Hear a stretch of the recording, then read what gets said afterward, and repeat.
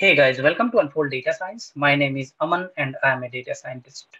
In this particular video, I am going to explain you why you should know the larger picture of your data science project. What is the use of knowing the larger picture? How a program is different from a project? And what are the advantages if you know more things about the program you work for? So before any further delay, let me start this guys. The reason I'm creating this video is I have seen some gaps, okay, where people are not aware of larger picture of the project they are working on. They are aware of very small part of it, okay. Let's discuss with an example, okay. So first of all, what is the difference between a program and a project? So I'm drawing a bigger circle and some small circles inside it, okay. So this bigger circle that you see here, guys, can be a program. Okay, this is a program. And then there can be P1, P2, P3, P4, different projects. Okay. Now, what is a program, guys? Let me give you one example. So here, let us say Reliance has different outlets all over the India. Okay. And let us say this is Indian state 1, this is Indian state 2, and this is Indian state 3. Just an example I'm giving. And state 1 data gets stored in one data warehouse.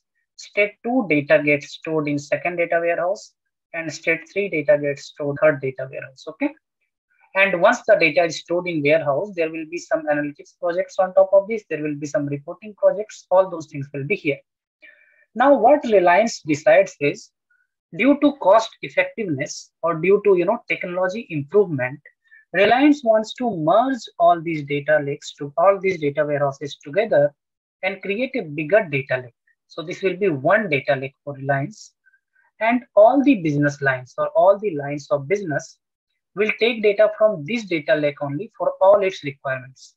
Okay, so one large data lake for all the requirements. What I'm talking here, I'm talking about merging all the individual data warehouses to create a larger data lake. This is nothing but one example of a program. This is a program, okay? Inside this program, there can be many projects. So P1 can be one project where all the data will be collected from these individual warehouses and put in a landing zone. P2 can be one project where data will be picked from that landing zone and pushed to this data lake. Okay. P3 can be a project which is a analytics or data science requirements for all the data available. Whoever is doing any kind of data sort analytics work, that will be done using project P3. Okay, using the data lake. And P4 can be for reporting and dashboarding requirements for all these different areas, locations, line of business, whatever you call it. So what I'm trying to tell you is your project will always be part of a bigger program. And as a data scientist, you should know what is the bigger program you are a part of.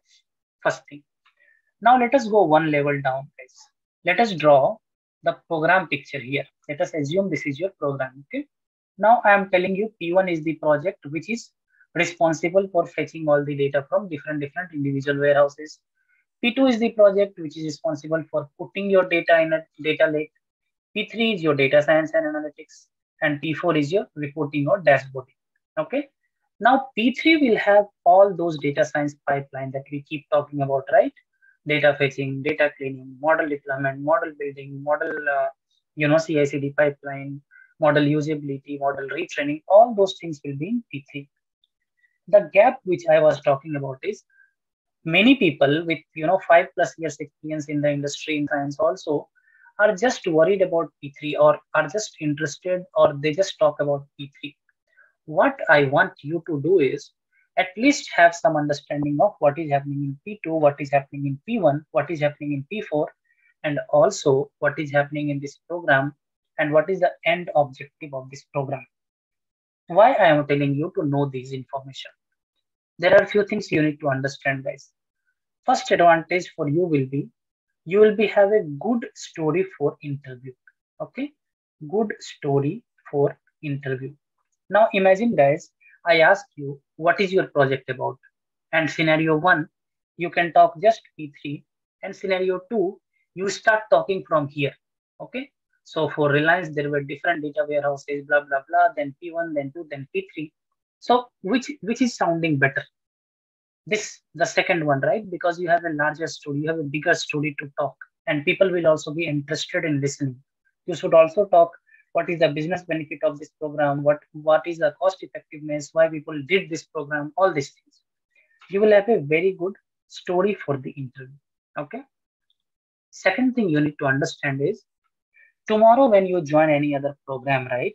Tomorrow you change your organization, you change your job, you do some freelancing, you do some online training, whatever you do, guys, right? If you have idea about the larger ecosystem, okay, then you never run out of ideas, right?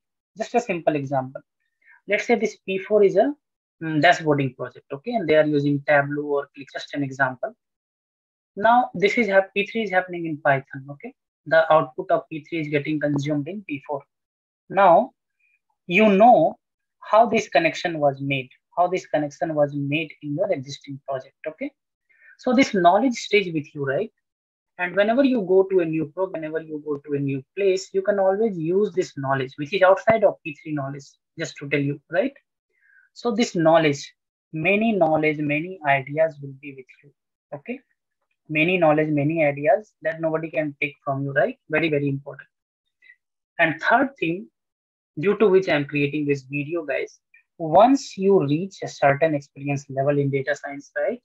You cannot be a junior guy always. You cannot be someone who takes the requirement and works on the requirement. No. If you want to grow, then you need to understand the end-to-end picture. Okay.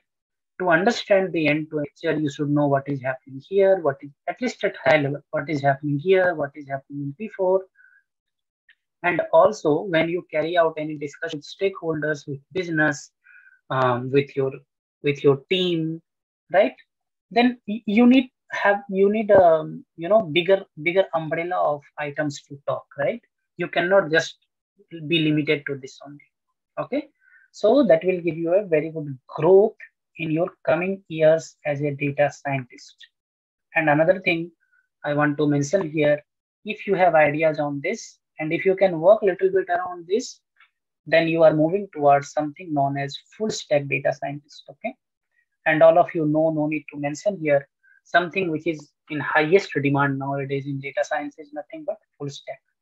Okay, so these are the different benefits that you will get, guys. I saw some gaps in the industry with talking to a few people, hence I thought that let me give picture to audience to understand why it is important to know these things. Okay, so let me know what are your questions on this, guys. Give me a thumbs up if you like this video. I will see you all in the next video, guys. Till then, wherever you are, stay safe and take care.